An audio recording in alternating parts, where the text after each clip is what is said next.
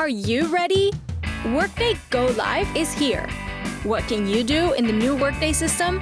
Modify and view your personal information, change your legal or preferred name, access your profile page, add or change your emergency contact information, upload a professional headshot, check your Workday inbox for action items, and archive tasks.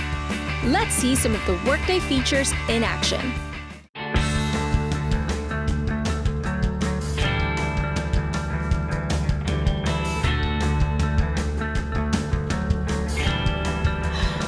Your Workday inbox consists of items requiring your approval, items you submitted that need to be approved, or any task that may need your attention.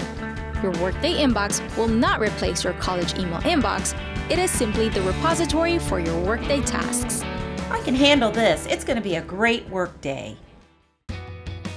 One of the first things you should do in Workday is update your emergency contact information.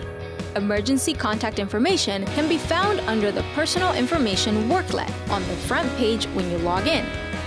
Your previous emergency contact information has not been mapped over to Workday, so this gives everyone at the college the opportunity to update this important information. You never know when you're going to need it.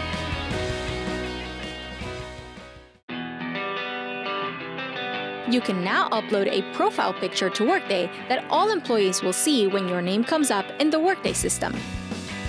Please refrain from using wedding photos, vacation photos, photos with clothing other than business attire, outdated photos, and cartoons.